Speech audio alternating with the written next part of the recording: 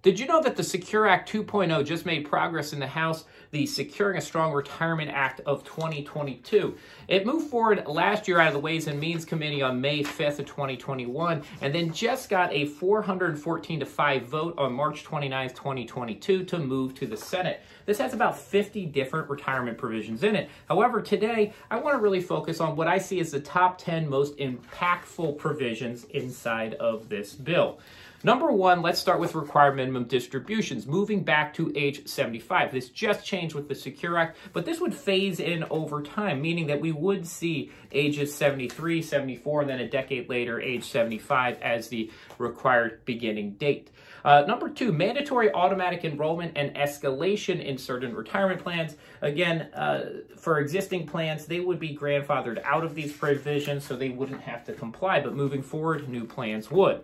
Number three, employer matches for individuals, participants of plans that are paying down student loans. So allow you to pay down student loans and the employer to put money into your 401k. Number four, increase the catch-up contributions up to $10,000. But this is only for ages 62, 63, 64. It would also increase the simple IRA's catch-up contribution to $5,000.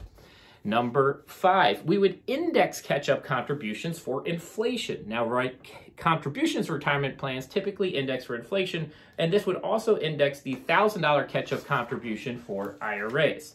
Number six, small retirement account sign-up features bonuses, so like a gift card for signing up for your 401k. Number seven, removing the 25% cap on the amount of money you could put into QLACs as part of your IRA, so allowing more money to go into qualified longevity annuity contracts. Number eight, starting in 2023, all catch-up contributions are Roth contributions. Number nine, employers could match now in Roth dollars, not just tax-deferred. Number 10, allowing simple and SEP IRAs to take on Roth money. And remember, this still has to go through the Senate, so stay tuned.